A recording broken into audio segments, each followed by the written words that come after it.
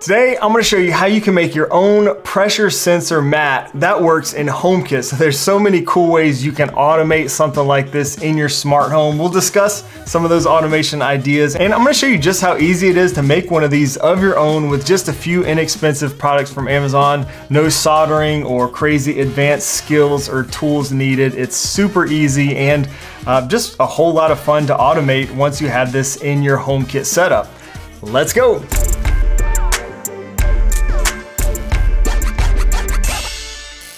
Yo, what's up guys? My name is Shane if you're new here, and this channel is all about building an easy Apple home, smart home with new videos published every Sunday and live streams every Wednesday. So I was thinking just how great it would be, if I could automate parts of my smart home based on when I get in or out of bed. That's kind of how this all started, without having to rely on motion sensors and things like that. Maybe you want the lights in your bathroom to come on at night when you get out of bed or something like that. Then I started kind of thinking about all the other cool ways you could utilize something like a pressure sensor in HomeKit. Maybe you want your TV to come on when you jump into bed between 9 and 11 p.m. or maybe when you sit on your couch. You can put one of these under your couch cushion just to turn on the TV or whatever, maybe in your desk chair to trigger automations. I can see this being super helpful if you're a caregiver and want to get like HomeKit notifications or even set up automations when somebody gets up out of bed. You can even put one of these under your front porch mat if you want to get notifications or create alerts,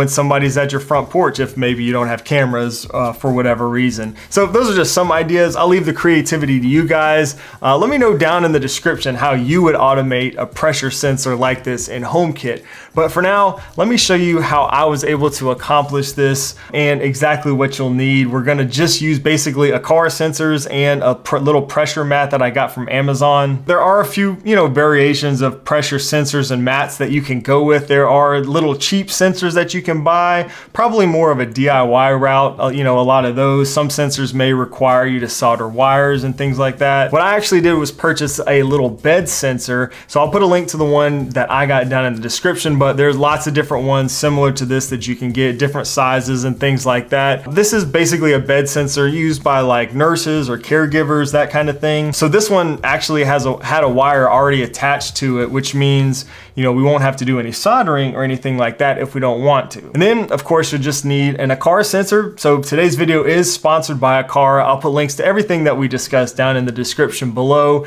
If you've ever watched the channel before, you'll probably know that I am a big fan of the Aqara products. Been using, their sensors and cameras and all that stuff in my smart home for many years. Super reliable, very affordable. Now there's actually two methods to do this that I'm going to show you here today. The easy version using an Aqara contact sensor and the super easy version using an Aqara water sensor. Both methods are quite simple and don't require any special tools or any soldering or anything like that. You do need an Aqara hub to use their sensors in HomeKit if you don't already have one, so do keep that in mind.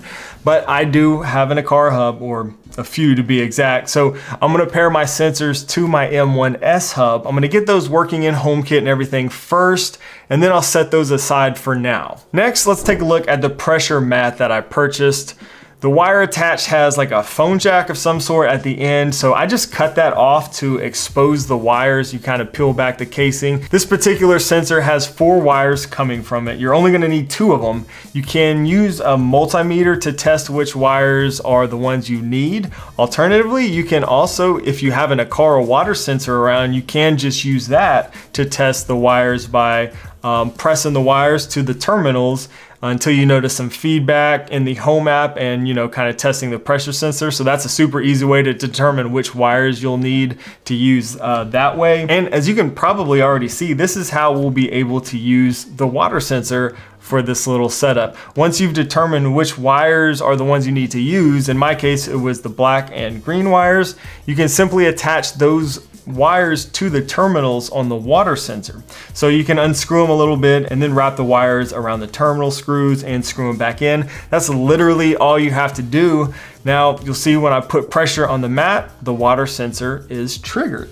So this is certainly the easiest method. Of course, you didn't even have to take the sensor apart. But it's not my favorite method for HomeKit because even if we have all notifications turned off in the Home app and in the Aqara app, it's still gonna show that there is a leak in the Home app when the mat is detecting weight because, you know, HomeKit sees this as a water sensor. So I don't think there's any way around this. This may not bother you.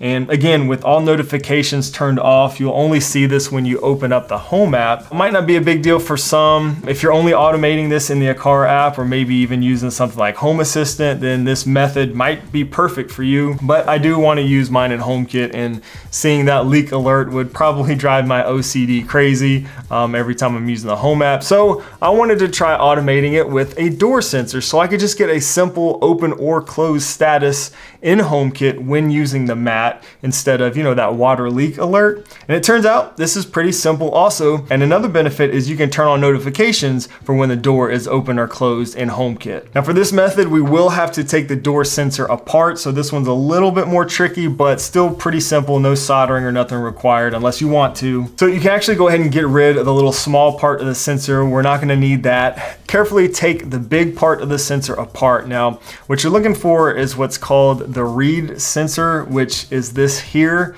Looks kind of like a tiny little tube. Now, if you can see close enough here, you'll notice the reed sensor is soldered onto the board on either side. So this is actually where our two wires will need to connect. Now at this point, if you have the tools and the skills, you can solder your wires here. You can also remove the reed sensor if you wish, but I don't think that's necessary.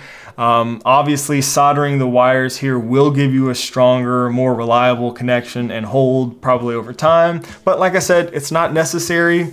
If you don't plan to solder the wires, you can simply just wrap the wires from the sensor around these endpoints of the reed switch. You'll want to wrap them as good and as tight as you can so they won't come loose, and that's what I'm going to do here. No soldering. You can test the sensor some more to make sure it is working as expected. Now we can put the casing back on the sensor. So what I did to mine was just using a pair of snips, kind of created a little cutout where I can run the wires through once we put this back together. And since I didn't solder mine, I actually like to use a little bit of electrical tape or something like that, wrap it around once or twice just to make sure everything is nice and tight and that those wires aren't going to get pulled and tugged and stuff like that, just to kind of keep those wires put in place. And that's it. Now for the fun part, you can put your new HomeKit pressure sensor in place and begin setting up your automations. So you'll definitely want to do some testing and things like that to make sure it triggers the way you want. Something like this might even, you might even need to move it around a little bit. This is one of those things that might take some trial and error, to get your automations just right. And it can be affected by lots of things like the mattress you're using, box springs, other factors. I tested mine out first in my bed, which is the main place that I really initially wanted to use this. It does work really well here for me and with my mattress and everything. Again, that doesn't necessarily mean it'll work for every mattress. Different materials might be different, I don't know. And weight does play a factor also. Both my wife and I were able to trigger this bed sensor when testing it, but when I asked my daughter, who's 12 and much smaller, to kind of test it out and lay in the bed, the sensor did not pick her up. So if you're like a really small person, then you might have some more difficulty getting this to work under a mattress. So just some things to keep in mind. And of course, this particular mat will only work for detecting, one side of the bed. You'll need another one or a bigger sensor or something like that if you want to detect both sides, of a larger bed. All in all, I'm super happy with this. I really like the option of using the Aqara door sensor so I can just get a simple open or close reading in the Home app, and I can automate based off of that. So far, I've been using this in my bed to turn on a bathroom light during the night and to trigger my bedtime TV scene when I first lay down. Super awesome. But I am strongly considering moving this and using it on my new couch in the studio to trigger like a TV scene to come on, turn the TV on, lights and things like that. That could be pretty awesome. So I might do that. Let me know what you think about this and how you would automate something like this in your smart home. These little Aqara sensors are so useful. I love using them for, different HomeKit automations throughout the house. If you want to see how you can weatherproof an Aqara door sensor so you can use it outside and basically make your gate smart, check out this video right here. Also be sure to like this video if you got something out of it, and subscribe for new HomeKit videos every Sunday. Live streams also every Wednesday. Thanks so much for watching, and I'll see you in the next one.